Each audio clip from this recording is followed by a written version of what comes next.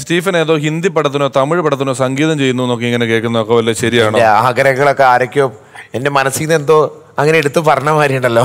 അല്ല അങ്ങനെ കേട്ടു, ഞാൻ കേട്ടു.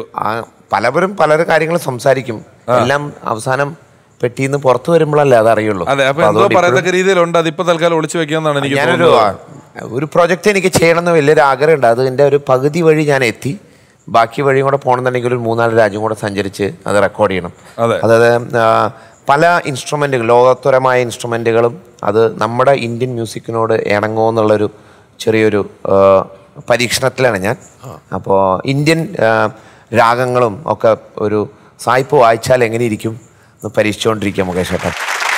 എനിക്കൊരു ആഗ്രഹമുണ്ട്.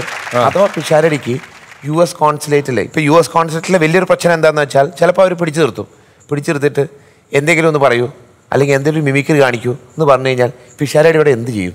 Next cat. ഇതറിയാത്ത കോൺസെൻട്രേറ്റ് ഇരിക്കണ സാഹിബില്ലല്ലോ. അല്ലല്ല, ഇപ്പൊ അതെല്ലാം അവര് പഠിച്ച് പിഷാരടി വന്നു കഴിഞ്ഞാൽ ഉടനെ പറയും cat and dog, other than that what.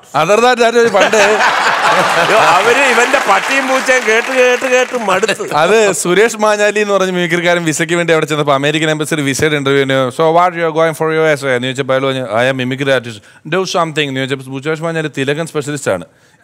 ഇവിടെ ഇരിക്കുന്ന ആളോട് പറഞ്ഞു നെക്സ്റ്റ് തിലകൻ എന്ന് പറഞ്ഞു. ഇത് നെക്സ്റ്റ് തിലകൻ എന്ന് പറഞ്ഞ കൺസെപ്റ്റ് ഞാൻ മനസ്സിലായി. അയാളെ നോക്കിയിട്ട് വാ ഒലത്തും തൻ്റെ എന്നിട്ട് അയാളോട് ചൂടായി എന്ന് പറഞ്ഞ് വിസ റിജക്ട് ചെയ്തേട്ടാ.